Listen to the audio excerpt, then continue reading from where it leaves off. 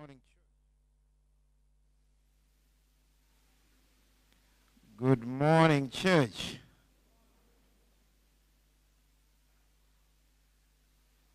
David says that I will praise the name of the Lord at all times, that his praises shall continually be in my mouth. My soul shall boasteth in the Lord, because in the Lord the humble shall thereof be glad. And he says, "Oh, magnify the name of the Lord with me." I don't know about you, Newlife Church, but I wish you could magnify the name of the Lord with me this morning, for the Lord is good. He is good and greatly to be praised. The Bible says, "Oh, taste and see that the Lord is good." It says, "Blessed are they that put their trust in the Lord and worship him. Those who worship the Lord in his sanctuary, those who worship the Lord in the firmament of his works, those who worship the Lord according to his excellent greatness." And we are reminded in the Bible that let everything that inhale and exhale to praise ye the Lord. I'm so glad this morning to be at Newlife Church. And I want to thank pastoral staff under the leadership of Pastor Kali, Pastor Lowe, and the rest of the crew for allowing me to come and speak a word to the children of God.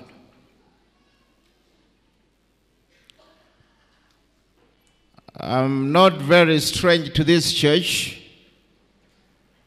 I know one of your elders who is an engineer of the gospel, Elder Opiyo, and his beautiful wife are friends of my church in Mount Zion. And I thank God for he has enabled us to be here. I also saw Dr. Wangai is still young and active. The last time I saw him was almost 20 years ago. And I thank God that he's still given him life to work in his vineyard. The Lord has a word for us this morning. And I believe my wife and 2 children are blessed to be here.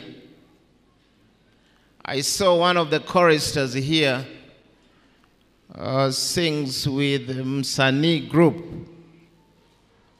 She's my children's favorite. Apparently, my children calls the choir Msanii, but I told them it's called Msanii, but they've insisted that it's called Msanii. And I believe they're so excited to see her, because my son has always been on my neck asking me, "Dad, why can't you invite Msanii to come to the U.S. to sing at our church?" And I believe today my son will get the privilege to give them an official invitation on behalf of the church. Let us pray. Speak to us, my God. We are hungry and thirsty for your word. In Jesus' name, amen. I always tell people that when I preach, I tend to be very brief, because I faithfully believe in this new beatitude that says, "Blessed are the brief, for they shall be invited back." The book of Genesis, chapter 22, from verses 11 to 13. The title of my sermon, "Lord, I'm listening." Lord, I'm listening. The Bible says Genesis 22 from verses 11, but the angel of the Lord called out to him from heaven, Abraham, Abraham. Here I am, he replied. Do not lay a hand on the boy, he said. Do not do anything to him. Now I know that you fear God, because you have not withheld from me your son, your only son. Abraham looked up, and there in the thicket he saw a ram caught by its horns. He went over and took the ram and sacrificed it as a burnt offering instead of his son. Children of God, this morning I want to let you know that the God whom we serve will always allow you to go through tests in life. In your Christian journey, you will realize that the God whom we serve will always allow you to go through tests. Now, personally, I do not like tests. I'm not sure about you, but for me, I never look or long for tests. Could this be the reason why those of us who don't like tests struggle with our relationship with God? Because truth be told, that if you serve this great God, he will allow you to go through tests. I will say that again.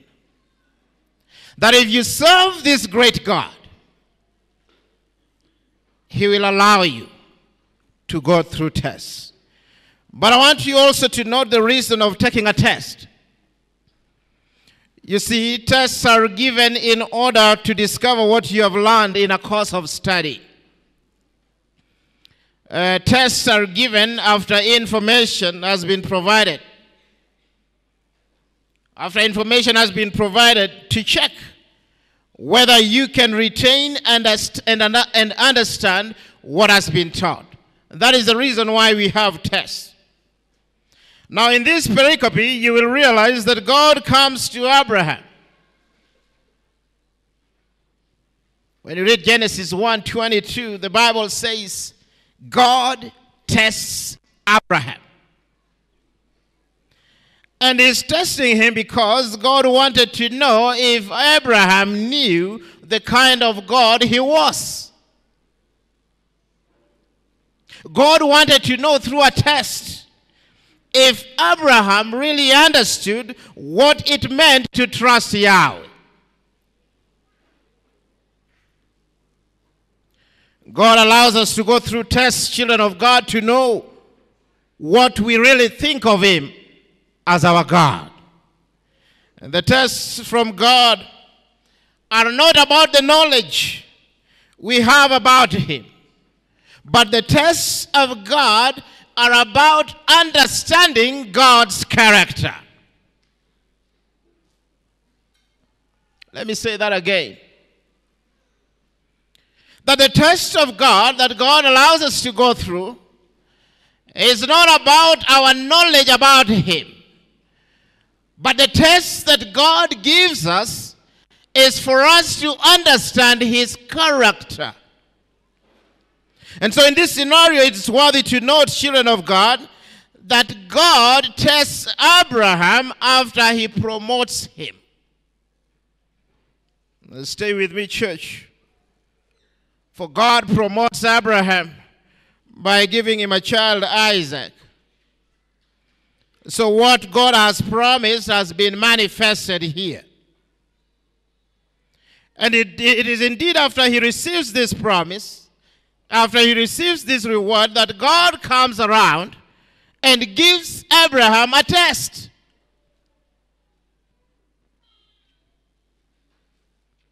Why would God give Abraham a test after giving him the promised child? Because to me, it would be logical sense that God would test him before he gives him the promised child. Because I like what I said, test precedes a promotion. You don't get a promotion before you go through an interview. But in this scenario, God changes the order. For he promotes him to be the father of Isaac, and then he gives him a test. And I ask you again this morning that why would God give a promotion to one who is not qualified? But that's what God does to us. That is what grace is all about.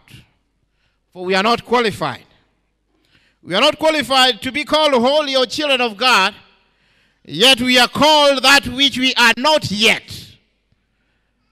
And how I wish that you should stop right here and thank God that he promotes you. He promotes the unworthy before he gives them a test.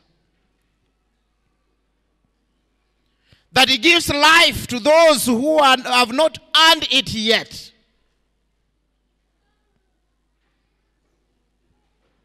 But the Church of the Living God is a testimony that God promotes us in spite of our faithfulness.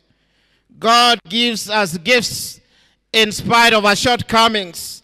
And we all need to thank God, children of God, that he promotes us. He gives us things that we do not deserve yet. You see, the test was not to determine Abraham's qualification for the promise, but rather to determine his loyalty to God. Because watch this with me.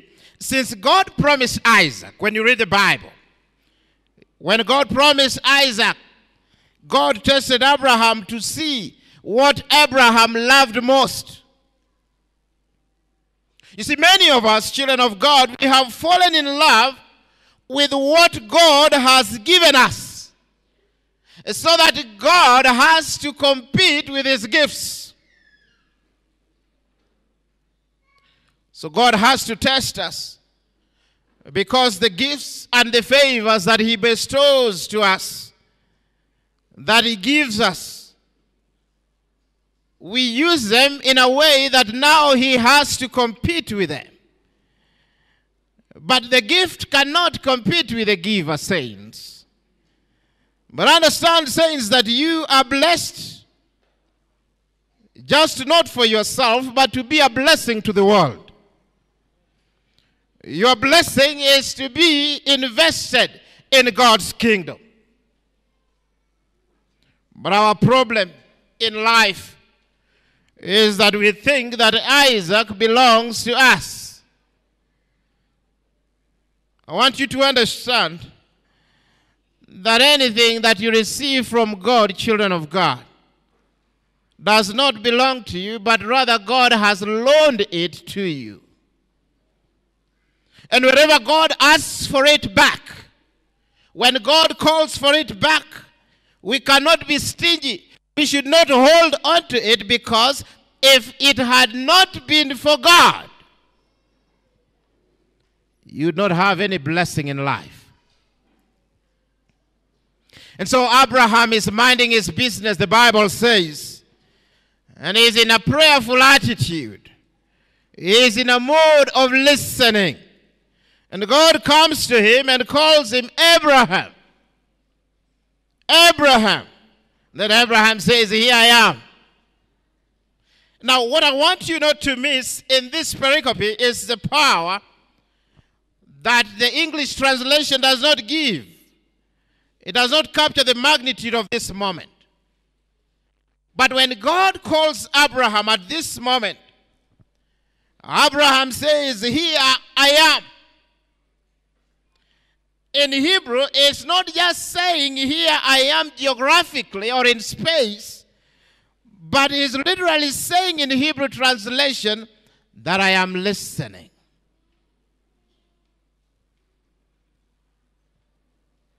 I am listening with the intent to do what you ask me to do, without knowing details. And that's what Abraham is saying. When God calls him Abraham, Abraham, he says, here I am. That, Lord, I'm listening. I'm listening to do whatever you want me to do without knowing the details.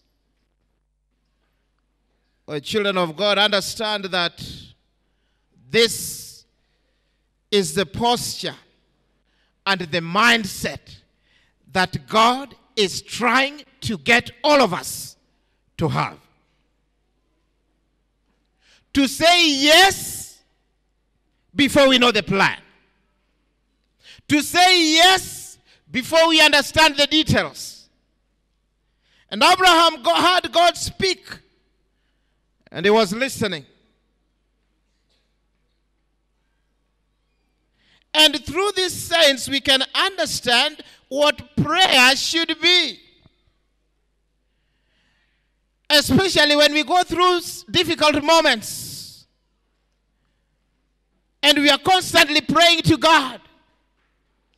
I want you to understand that prayer is not just talking to God, but prayer is listening to God.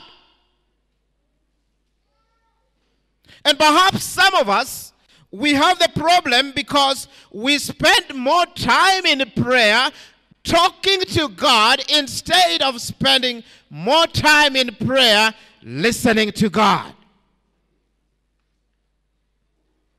Oh, I'll say that again.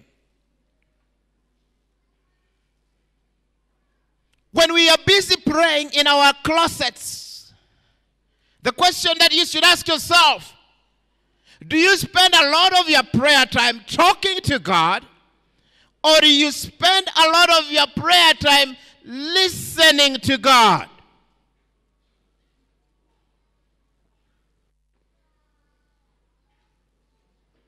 So God can tell us what he wants in our lives.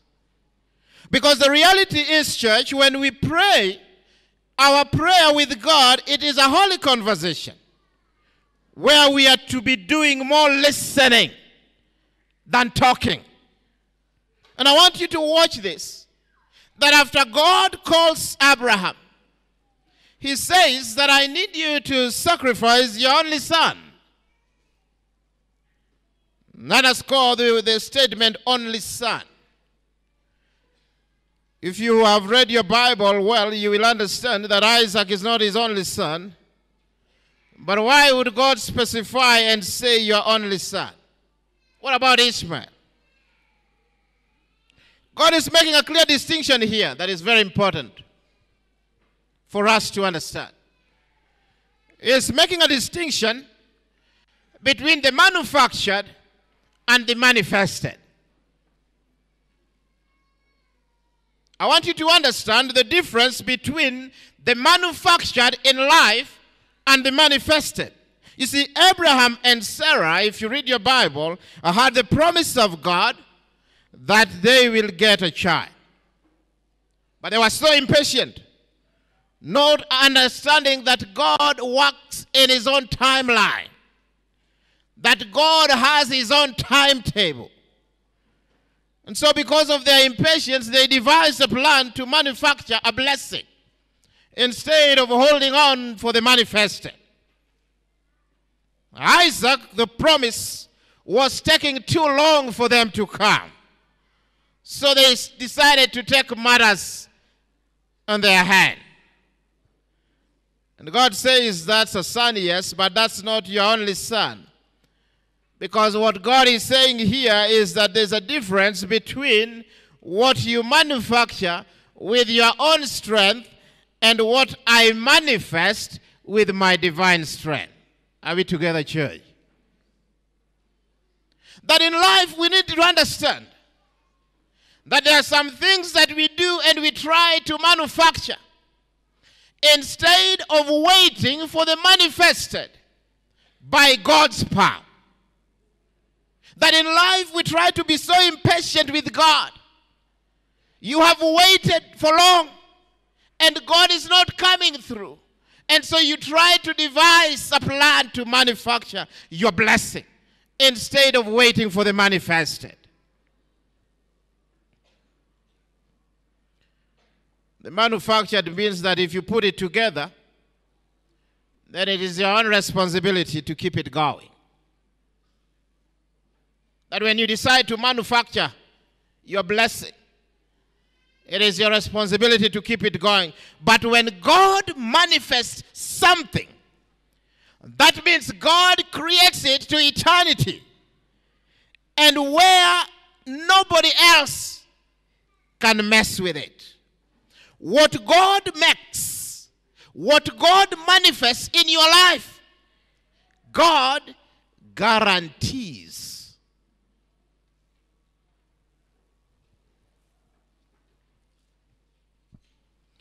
So he tells Abraham that give me your son.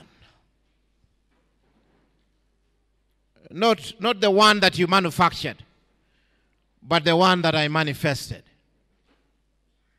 Not the one that you produced, but the one I promised. He gets very specific to him and tells him the one that you love. And he says, don't just give me the things that you can do without, but give me what you cannot do without. That is what God tells us, children of God.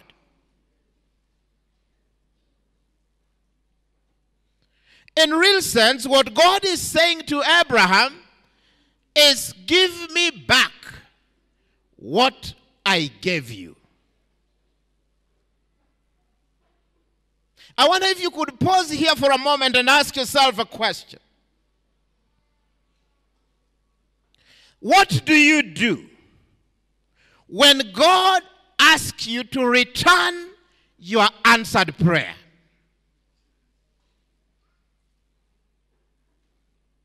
Ask yourself that question. What do you do when God asks you to return back your answered prayer in life? When God asks you to return back your new home? Your answered new home is being repossessed. Your answered new job is lost all of a sudden. Your answered cancer healing is back. The cancer comes back. What do you do, children of God, when God asks you to return back to him what you have waited long for and he has answered, and then all of a sudden God asks you to bring it back?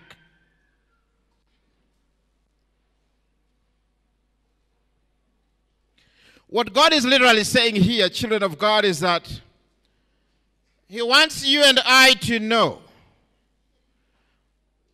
if you love him more than what he has given you.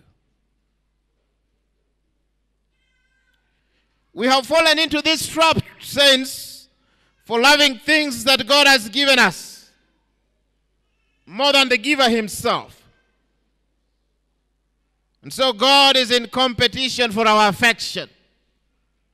God is in competition for our time. And so what God is asking Abraham here, you will understand, is very strange. Because he's asking him what the heathens do. Abraham hears a voice of God when you read your Bible. But what God is asking him does not match like the sound that he is listening to. Because what God is asking Abraham to do could only be done by the pagans. But he is listening to God, the Bible says. And God is literally asking Abraham to act like a heathen. And somehow, in spite of the nature of the command, Abraham still knew that it was God speaking to him.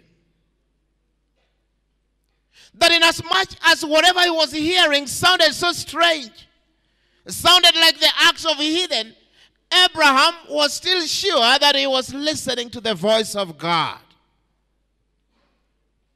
I would want to ask you a question. Are you so much in tune with God that even if God asks you to do something crazy, then you will still know that God is speaking?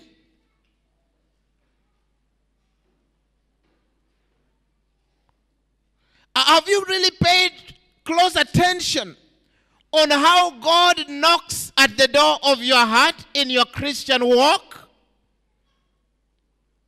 Because if you pay close attention to God, those who have lived with God enough, those who keep on listening to God each and every moment, know always when God speaks. So God tells him that I need you to go to the land of Moriah, and I will show you a mountain when you get there. That's what God tells Abraham. And with my sanctified imagination, I can see Abraham with tears in his eyes and faith in his heart. I can just imagine he packs everything that he needed and left with his son. Scripture says he takes his 2 servants with him. Now the Bible says that when Abraham reached the land of Moriah, he tells the servants to wait somewhere. He says, wait here. Then he tells them, me and the boy, we are going up to the mountain. God has now revealed to him that this is the place. But before he goes to the revealed place, which I call the place of elevation, you can notice that he had to leave the people who came along with him. Because understand that when God gets ready to elevate you in life, when God gets ready to take you to a new level, when God gets ready to take you to a new assignment, when God gets ready to raise you to a new responsibility, not everyone who walked with you will go up with you wherever God takes you. And some of you are complaining about people who don't call you anymore. It might be a sign that God is getting ready to elevate you. So Abraham moves. You should understand that if God kept some people in your life, they will talk you out of your miracle. And that's why, saints, you need to praise God not only for the doors that he opens, but praise God for the doors that he closes. Praise God for the people that he adds in your life. And also praise God for the people that he subtracts out of your life. The Bible records Abraham tells his 2 servants that you will stay here. Me and the boy, we will go up and we will worship and we will come back. I want you to notice the magnitude of that statement. From what I read, God said, take the boy to the mountain. Sacrifice the boy on the mountain. In other words, the boy is not supposed to come back. But I ask myself a question. Why would Abraham say this? That we will go, we will worship, and we will come back.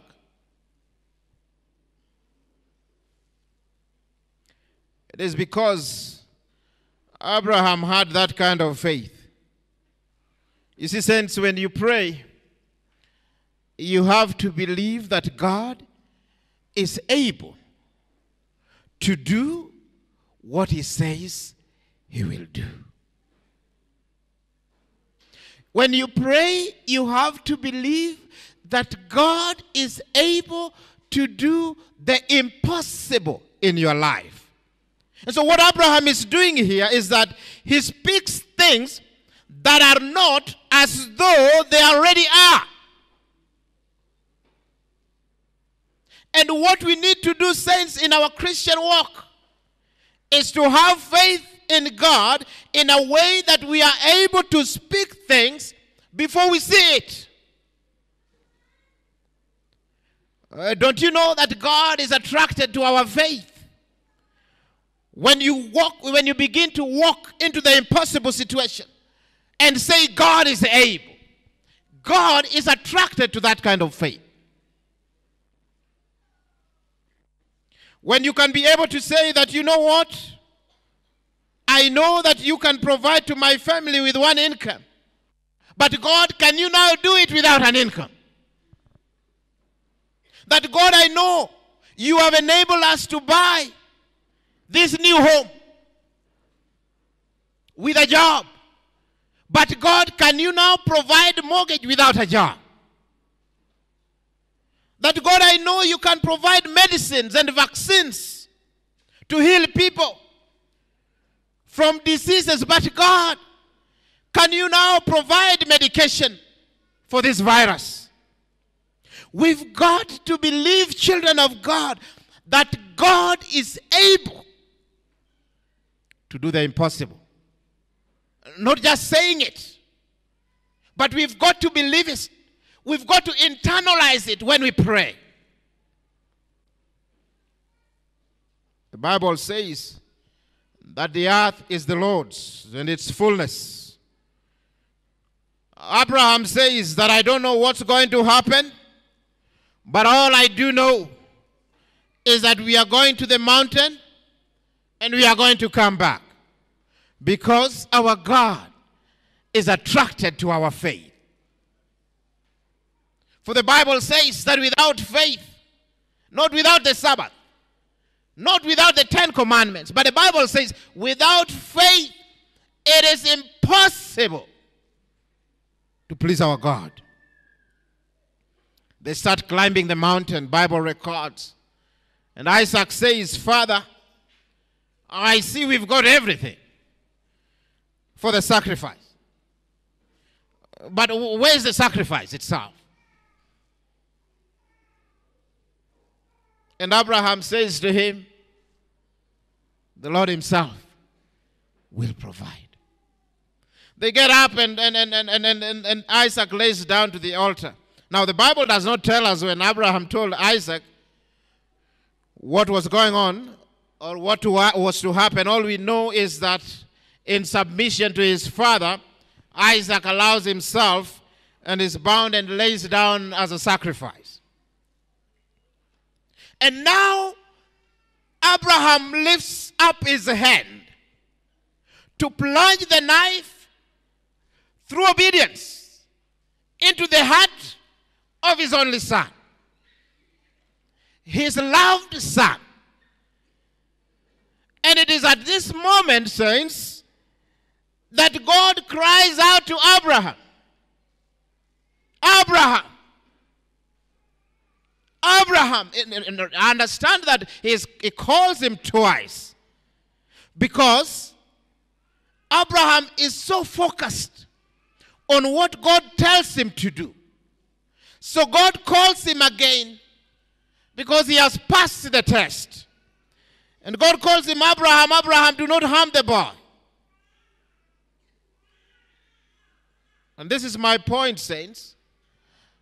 I want you to listen to me carefully.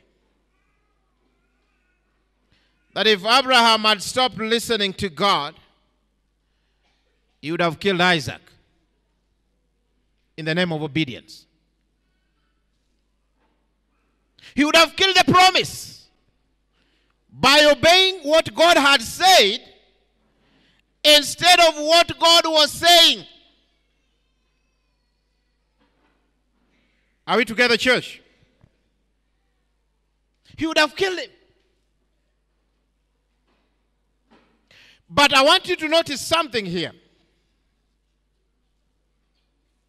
You see, some of us are so much stuck on the last word that God gave us. We are stuck on the last promise that God gave us. We are stuck on the last elevation that God gave us. But we have to realize that unless we keep listening to God,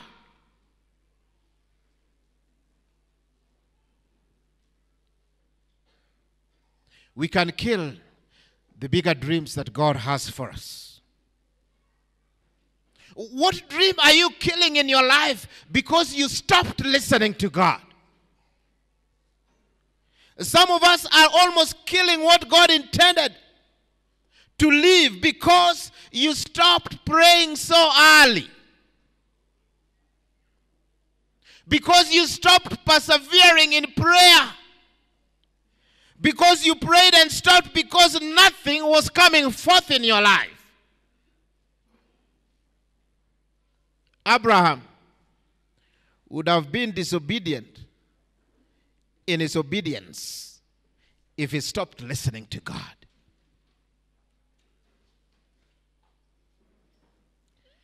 The power of prayer is not the words that go up, but the words that come down. And if we stopped listening to God, we will miss what God is saying to us right now.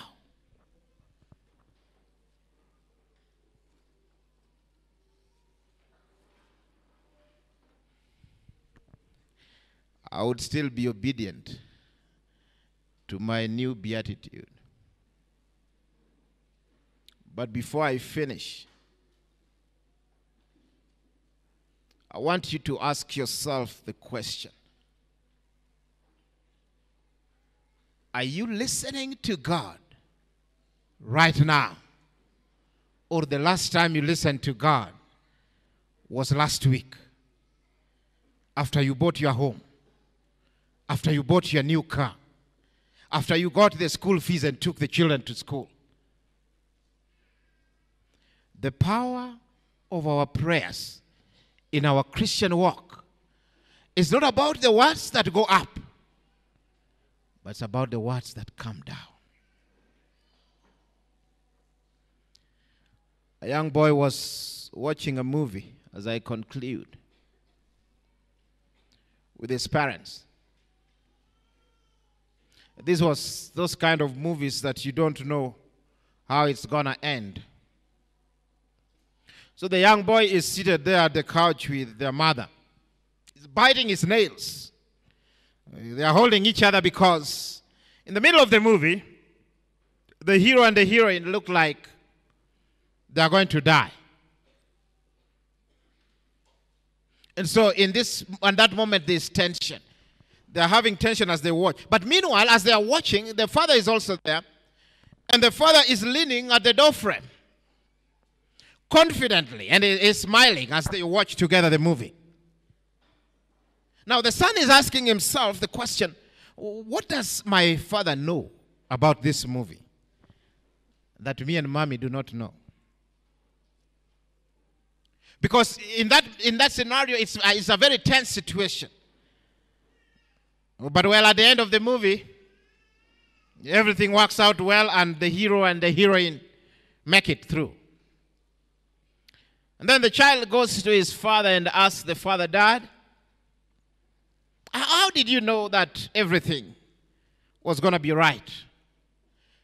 Did you already watch the movie? And then the dad said, no, son, I had not watched the movie before, but I had read the book. And because I had read the book, I knew the story. And I knew how it was going to end. Well, children of God, members of Newlife Church, I may not know your life movie this moment. But all I can tell you is that I've read the book. And the book says that no weapon formed against you shall prosper. I don't know about your life movie this moment. But all I can tell you is that I've read the book. And the book that says that they that have come out of great tribulation washed their robes in the blood of the Lamb, they shall stand in the sea of glass. The Kisses, the Luos, the Luyas, the Kikuyus, people, white people, black people, they shall hold their hands hand in hand. I don't know about your movie story, children of God, this morning. All I can tell you is that I have read the book. And the book says that our God shall wipe away all tears. So keep listening to his voice. Because when we keep to be in tune with him, our God will see us through in our tribulation. Let us pray. Most gracious Father in heaven, in season and out of season, you are still our God. On top of the hills, down in the valleys, in sickness, in times of death,